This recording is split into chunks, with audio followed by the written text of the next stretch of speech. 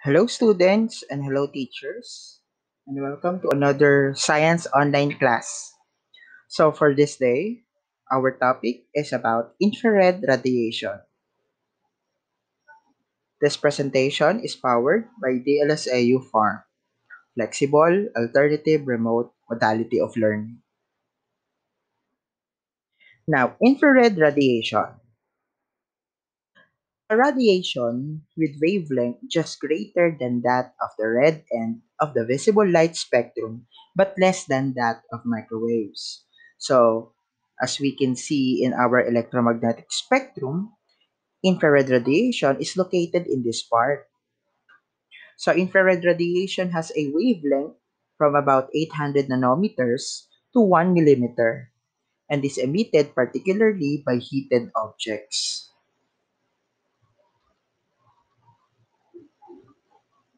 Infrared light is a specific breakthrough that has led to advancement in many fields and applications. Infrared is a type of light whose waves are invisible to human eyes, although electronic devices can detect and glean meaningful information from them. Yan. So, as we use technology, we are using infrared radiation in many forms. So now let's discuss the application or applications of infrared radiation. First is night vision. So infrared can be used to amplify light in a low light situation to enable video recording and image capturing. So some some channel or movie producers use this technology to see what is happening in the dark. So we have a trivia here. So night vision goggles are green because the human eye can see more shades of green than any other color. Another application of infrared radiation is thermography. It is used infrared technology to determine the relative temperature of objects by detecting the amount of radiation they are producing. So on the second GIF, as we can see, that is a battery which is exploding.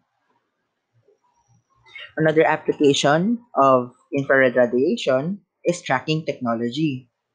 Infrared can use in tracking technology. Objects, commonly missiles, can be sent to follow a target based on their infrared radiation. Yung susundan ka ng missile. Ako. Met- Meteorology.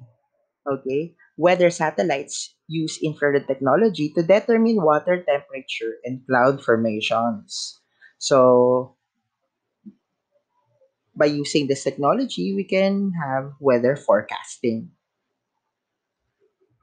Another application of infrared radiation is art history.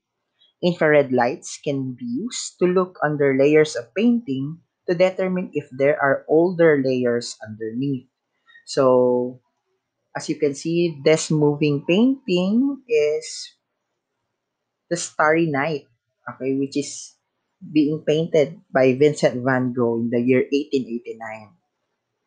And last application of infrared radiation is heating. Infrared can also be used to create and conduct heat.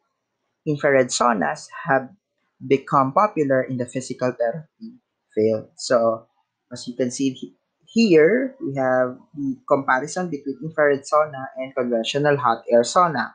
For the second GIF, that's how the infrared sauna works. So, this presentation is powered by DLSAU Farm. Thank you for listening.